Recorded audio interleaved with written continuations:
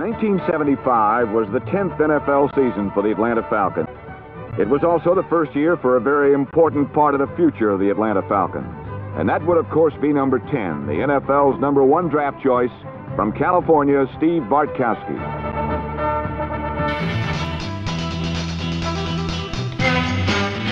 For the Atlanta Falcons, a rookie from Texas A&M named Bubba Bean, number 44, made an impressive debut and seemed to justify his selection as the team's #1 draft choice.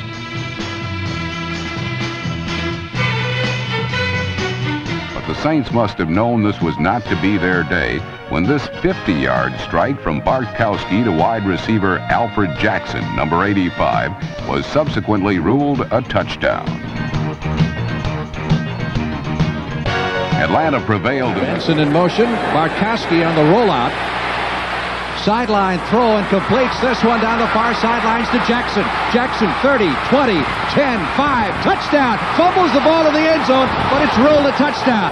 You're going to see the receiver at the top of the screen, Alfred Jenkins, number 85, push deep. Now watch him push Waymer deep. Now watch him come back. Watch him work back toward the line of scrimmage. Waymer came to make the tackle. Missed the tackle. There goes Alfred for the touchdown. A beautiful job of driving the defensive back deep and then coming back for the football.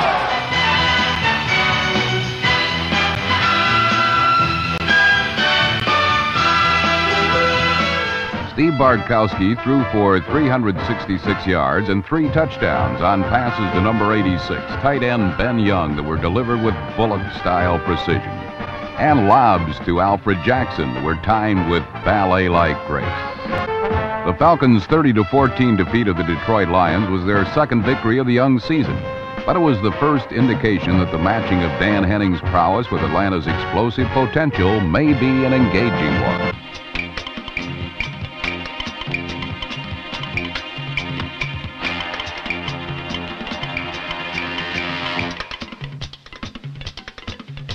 Bartkowski's 54-yard pass to Jackson gave the Falcons a 13-10 win and moved them into a tie with the Rams for first in the NFC West. At the midway point of a knockdown, drag-out season, surprises keep piling up, swept along by the NFL's winds of change. Number 10, Steve Bartkowski, regained his confidence with a little help from Wallace Francis, number 89. Francis caught 7 passes totaling 153 yards. Even bigger than this 54-yard catch and carry, however, was this beauty that saved the Falcons on a 4th down and 4 to go in the game's final 2 minutes.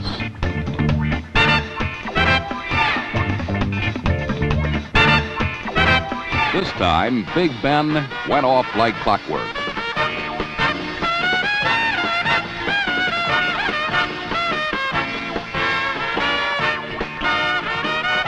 If you're keeping score, that was Bartkowski to Francis to Jackson. The 57-yard touchdown curio gave the Falcons a 20-17 victory, their 5th win in a row. Bartkowski's 57-yard touchdown pass to number 82 Stacy Bailey tied this seesaw battle for the 3rd time at 13-all. Late in the game, Bartkowski went long again, finding number 82, Billy Reichman, for this 59-yard scoring excursion. Reichman's touchdown was followed by a last-second tie-breaking Falcon field goal that gave Atlanta a dramatic 20-17 victory. With the win, the Falcons keep their season record at 500 and remain tied for 2nd in the NFC West. Bartkowski with Andrews flaring, and he's going to go deep down the left side to Jenkins. Jenkins is going to go touchdown. Aaron Mitchell was beaten, as you said.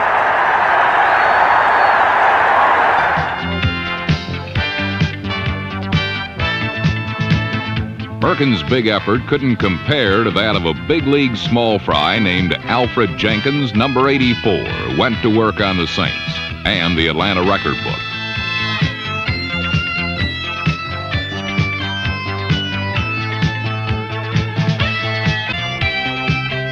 The 5'7" receiver exploded for 5 receptions, 179 yards, and became the first Falcon ever to catch 3 touchdown passes in a game. Gerald Riggs, this hard-working fullback, standing behind him, and they play fake to Riggs, and Bartkowski's looking to get it all on first down. And it's up, and it's caught by White Shoes Johnson. He's throwing in. No play. There it is.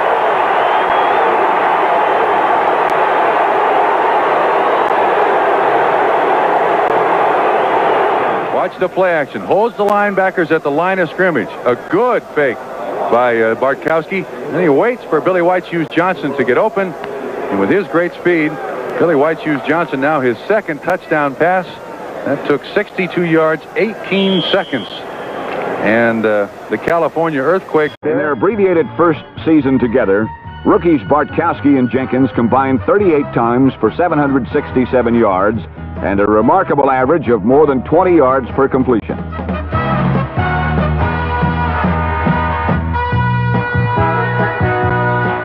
Back home the next week, Steve Bartkowski bombed the Washington Redskins with the best day of his young career. 14 completions and 26 tries for 281 yards and 3 touchdowns. One of them a 67-yard spectacular to Wallace Francis. Carry connection orchestrated by Bartkowski and fullback William Andrews.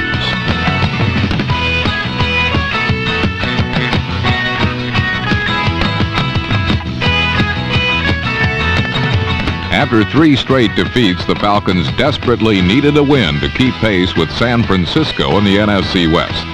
The size of Atlanta's win should do wonders for their morale.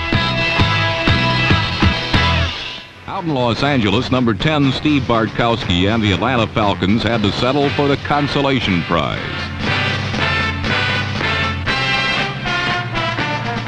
Alfred Jenkins' picturesque 73-yard touchdown grab was aesthetically pleasing.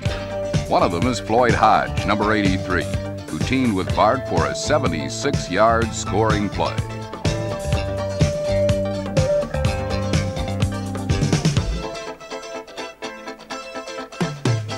But Bartkowski's bombs were countered by a steady barrage from Joe Montana.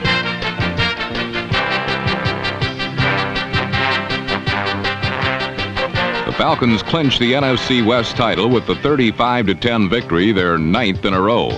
Before the year began, the Falcons have been tabbed by many to be cellar dwellers, but their performance in 1980 has made it abundantly clear that there's a huge gap between those who predict and those who play. Four-man rush. They're swinging out here to the side. Andrews, look at him work. Look at him go. He has only one man to beat. Wright gets blocked out of the play. Andrews is going to score. Junior Miller threw a beautiful block downfield that enabled him to cut inside and go all the way, but he used his shoulder pad beautifully, and the block was on Wright. On Wright. The big play was Reedy, watch this. He runs right over Wilson, Steve Wilson, yes, right here. Yes, he does. Watch this shot. Talking about using the shoulder pads and good lever. Look at this. He runs right over Wilson, gives him a shot with the shoulder pad, and goes all the way. Watch Junior Miller now, number 80, if he comes into the picture. He throws a beautiful block on Wright. There it is, right there. Knocks him right on his back. And Andrews goes into the end zone for the touchdown. Tom Jackson in hot pursuit, but he can't catch him. Boy, what a great play. 1975 was the 10th NFL season for the Atlanta Falcons. It was also the first year for a very important part of the future of the Atlanta Falcons. And that would, of course, be number 10, the NFL's number 1 draft choice from California, Steve Bartkowski.